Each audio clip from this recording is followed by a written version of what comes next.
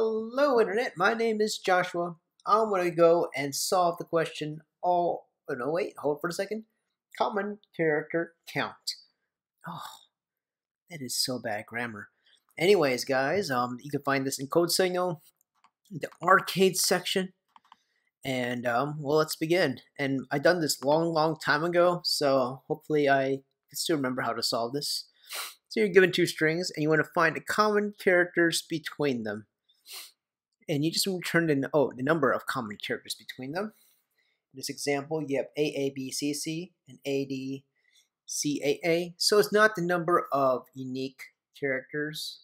Well, what I mean by that is like, since you have two A's, you got to count it as two different A's, not just, just A and C match. It has actually. So let's think about this. First thing that goes through my mind is that if I do, basically, well, let's look at the constraints before I continue. The word has to be at least one letter. A very terrible solution is to do a nested for loop. And when I say a nested for loop, that means that, for just SF1, I'll be finding for each letter of SF1, I want to find a letter in SF2. It's got to be a nicer way to solve this question, guys. Let's just solve it with that horrible way of doing it. So I could just say for string, yeah, let's just do it for each letter.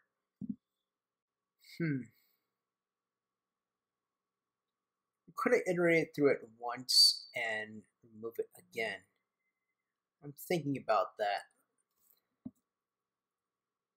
I wonder how an array list works. Well, let's think about this. If I iterated through it once with an array list of, not strings, well, could be strings. I'll just use characters. But could this take primitive values? I don't know about that. Let's see what happens. New array list. Here's what I'm thinking. It has to be fully. So I'm going to go and add each character of the string to SF1. I'll take the size of that new array for each character, and then I remove a character that's found when I iterate the string 2 if it's an array list, and whatever is its leftover size, whatever was the difference of the size before and after I iterate S2, that's going to be the number of common characters. It's going to be a little of a woeful right here. So I'm going to go ahead and put int size equals 0.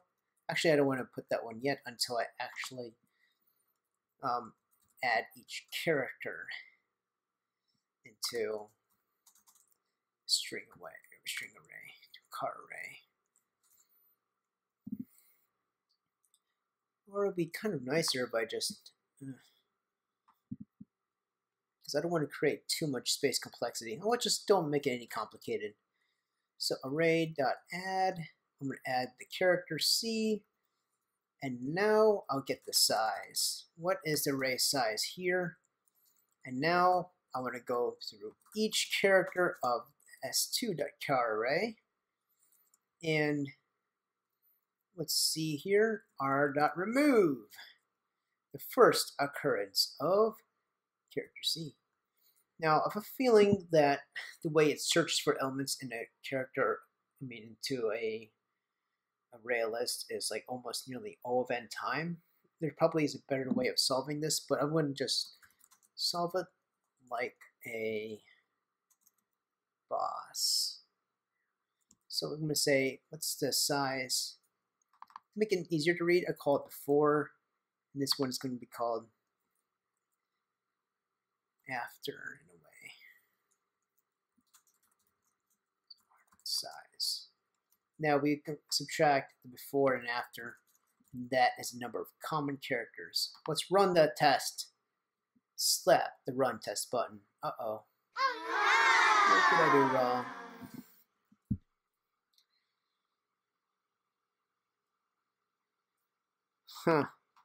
That's not good. I think I'll put this as a blooper in my video. Did I do something wrong here? What? Where in the world did it say that I failed here?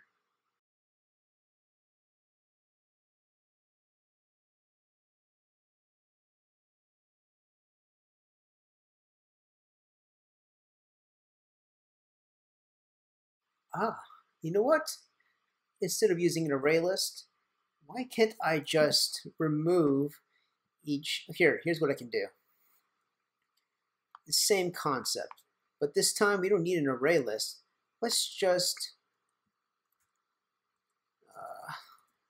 let's use that same concept with the string.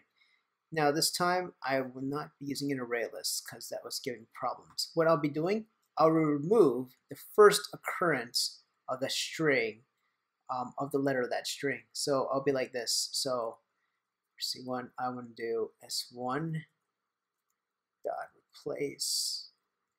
It's going to remove the first R. Is there a delete? Let me see. S1 dot. Let's see all the methods that are available to us. Get bytes. Index of matches. There's no remove, hey? So I probably have to just do a replace C with an empty, like that. I wonder if I have to do S1 equals S1 dot replace like that. What's this? What's the issue with this one? Ah, let's see. They have to be the same. Oh, excuse me. Same value. Invalid character constant. All right. Why can't I do that? Could I do this? Could I cast a character to a string or? Man, picky. Don't do that to me. Anyways, and now I get the size of it after. And now it's almost a before minus after. And let's see what happens here. Oh. Okay. To a string. Huh. Not cool. What I can do though is that can't believe I'm going to be doing this. I might as well do the substring of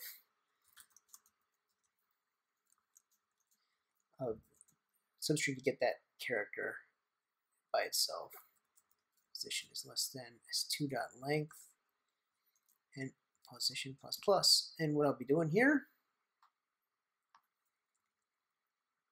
is S1 dot substring position and position plus 1. And I don't want to get the yeah, there you go. All right, let's run that test. Oh crap, I should put S2 to substring. Sorry about that, guys.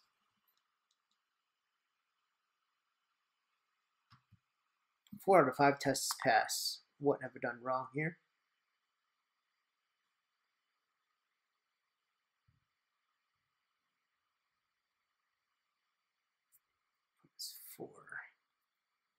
I might be missing one character. Maybe I do have to conclude this one.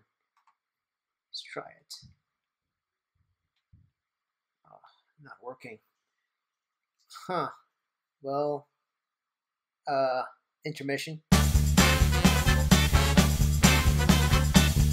Hey guys. Sorry that you had to see me struggle like that. I realized I used the wrong method. Instead of replace, it should be replace first. So it only removes that one element of the first occurrence of that string. I suppose it would work if I just do the .char@. Let me see if that's the case. .character at position. Oh, it has to be a. It definitely has to be a string. Let me see if I submit it. Would it work? Hooray! That's great. So basically what I did is that I get the length of before and after the string, and before I start removing every common character, but only remove one character of the first occurrence when it happened. All right. Well, if you like this video, please like, subscribe, vote for me. I'll be running in 2020. No, just kidding. All right, guys, have a good day and cheers.